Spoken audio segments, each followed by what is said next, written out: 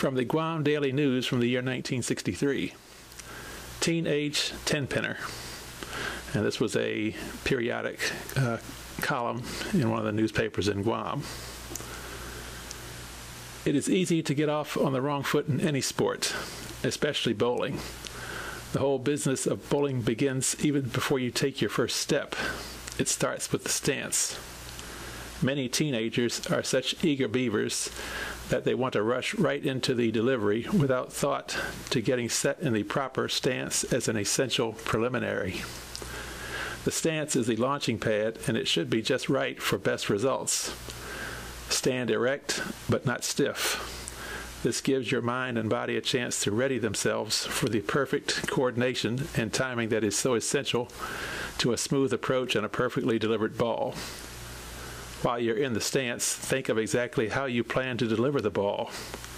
Once you start to move, you won't have much time for reassessing your strategy.